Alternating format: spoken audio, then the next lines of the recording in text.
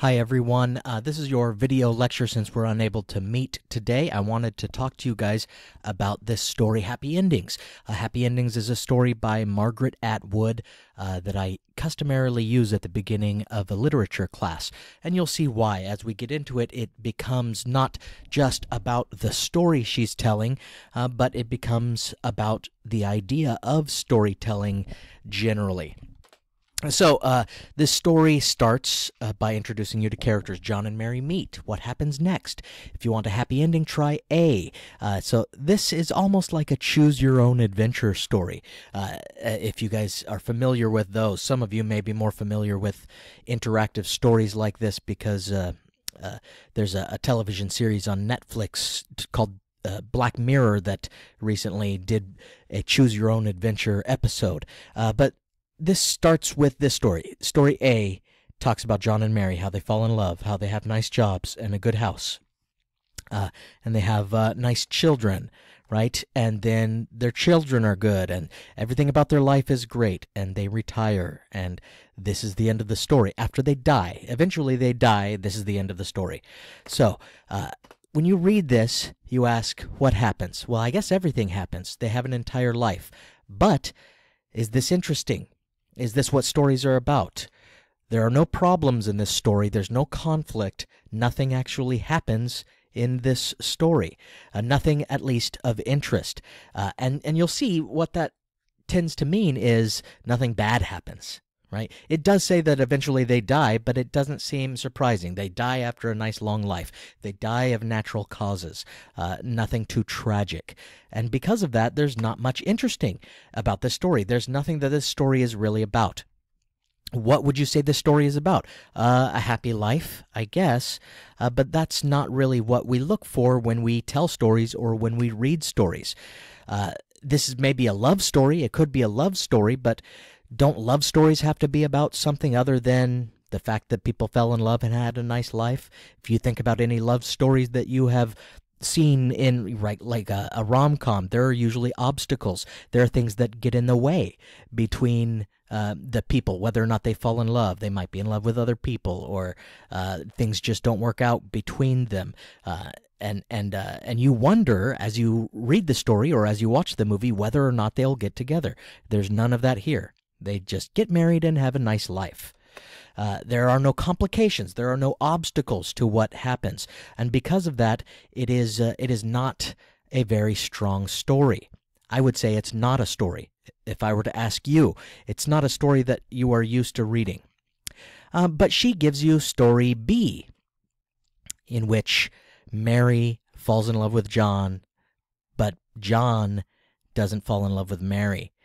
And they have this relationship in which he uses Mary, and he is married. Actually, he has a wife, and he doesn't seem to want to leave the wife, right?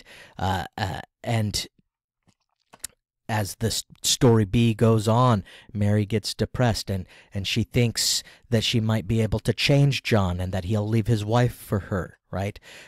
And she gets upset when he doesn't show her the affection or the regard that she shows for him, right?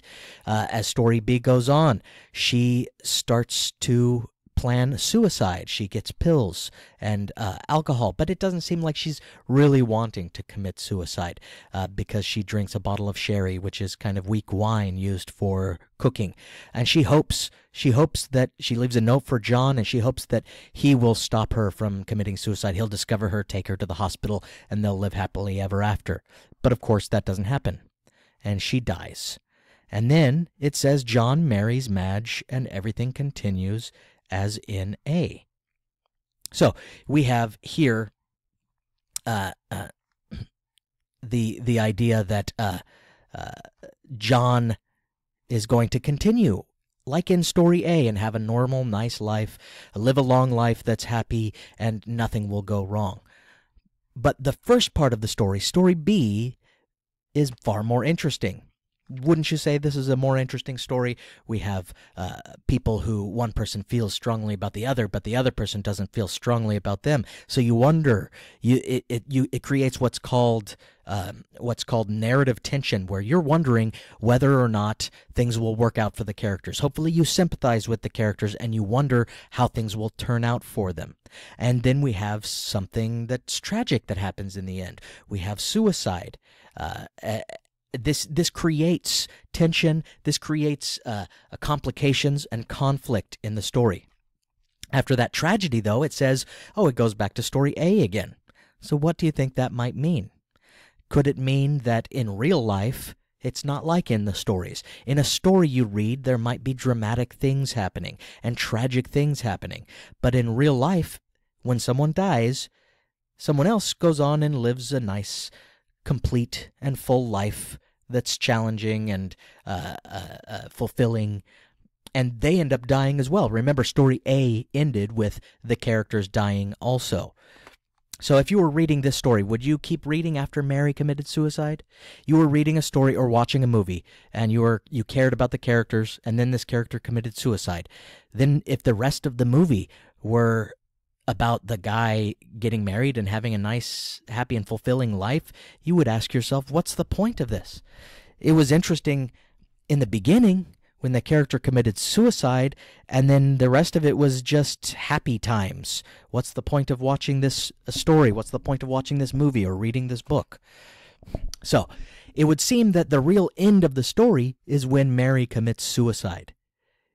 That is when the conflict is resolved. And so that's what stories need, is they need conflict to create narrative tension where you're wondering what's going to happen. And once that's gone, there is no story. It's not interesting to watch someone have a good time. It's not interesting to read a story where nothing bad happens and the characters are not challenged at all and the characters get what they want and nothing stands in their way. So, what would you say this story is about? Story B, you might say it's about love, but it's about more than love. It's also about dissatisfaction. It's about depression. It's about betrayal. And you'll find that to have a strong story, you need some things you wouldn't want in real life. In real life, you don't want betrayal, dissatisfaction, depression, death, tragedy. You don't want that. But in stories, you need it. And it might turn out to be a happy ending at the end, but along the way, you have to wonder if it's going to turn out in a bad way for the characters.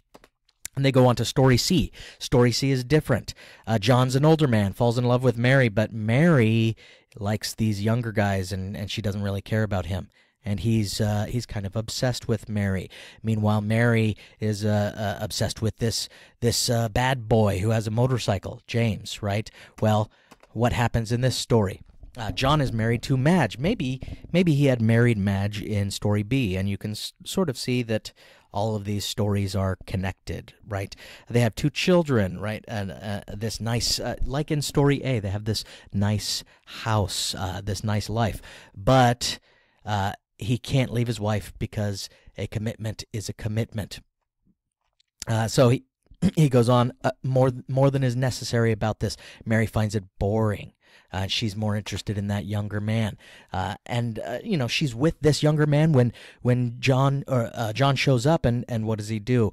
He is driven crazy by the fact that this young woman he's having an affair with actually is in bed with another man, and he kills them, and then he kills himself.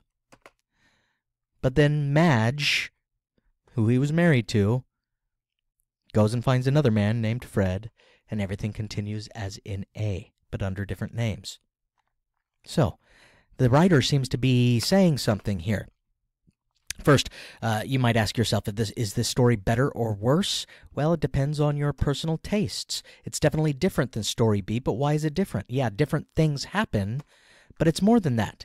It's different because the characters in it are different. They have the same name, but they are different characters. So characterization is important in stories. Why the characters do what they do changes the story. What is this story about? Yeah, maybe it's about love again, but it's about other things. There are complications and obstacles, but they're different here. It's about marital obligations. It's about being infatuated with a bad boy, right? It's about romance with age difference. It's about betrayal again. But it's also about rage and about revenge. Maybe you find this story more interesting than the last one. But what Margaret Atwood seems to be saying is, while this is an interesting story, in real life, beyond this story, what would happen? Well, the person who's left behind gets married again, and she has a nice life. But that's not part of the story. That would happen after the story ends because you wouldn't be interested in that.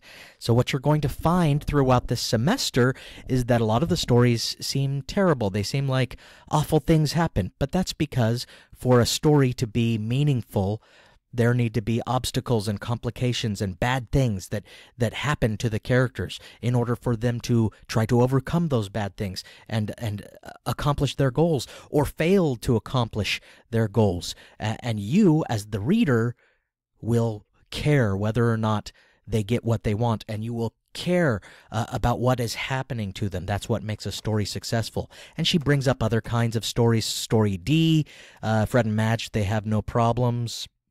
But then there's a natural disaster. Well, that's a different kind of story, right? Then you have story E, where someone dies, and it's a tragic story. Fred has a bad heart, right? And eventually he dies. But then what happens? Madge devotes herself to charity work until the end of A, and she has a nice life. And Atwood seems to be saying it doesn't matter what the details are.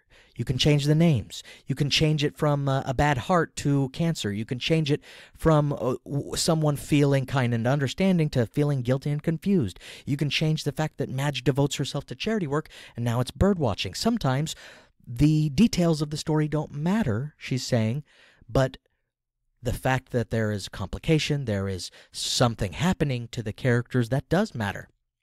And then she says what happened. So what's happening in story D? These are more or less uneventful stories, right? I'll skip through these parts there about slow death. But she says it could be something else. It could be about war. It could be about politics, revolutionaries, and counter-espionage agents. And it might be a lustful, brawling saga. But in the end, she says it could be a chronicle of our times, sort of, right? But you'll still end up with story A, she says. In the end, people just live their lives. In real life, people just live their lives for several years, and then they die. So, I'm going to skip through some of these. She says you'll have to face it. The endings are the same, however you slice it. Don't be deluded by any other endings. They're all fake. So how did these all end? They all ended in death. The only authentic ending is the one provided here. They die. John and Mary die. She says so much for endings. Beginnings are always more fun. True connoisseurs, however, are known to favor the stretch in between, since it's the hardest to do anything with. That's about all that can be said for plots, which anyway are just one thing after another. A what, and a what. Now try how and why. So when we get to the end of this story, we realize she's not talking so much about stories and storytelling. We learned something about stories. We learned something about storytelling from this because she's talking about the idea of what stories need, what goes into a story, what makes a story interesting. But along the way, she starts talking about real life. She's saying really the only ending to anyone's story, in real life or in fiction, is that they die. And she says, endings aren't the interesting part. The fact that someone dies isn't interesting because it happens to everyone. She's suggesting that what happens before that is the most interesting part. She says a plot, which is just the actions, the events in a story, is not as interesting as how and why things happen. And that's what you're doing when you are analyzing literature. You are trying to figure out the how and the why, not just what happens in the story. You're not just trying to analyze what happens. You're trying to analyze why, how the writer gets their point across, what techniques they used, and eventually you're going to talk about why. What is the writer's point? So, see, these are some of the things that come up in literature when you're studying literature, and it's something that I want you to be thinking about. That's why I usually start with this reading in the beginning of a semester.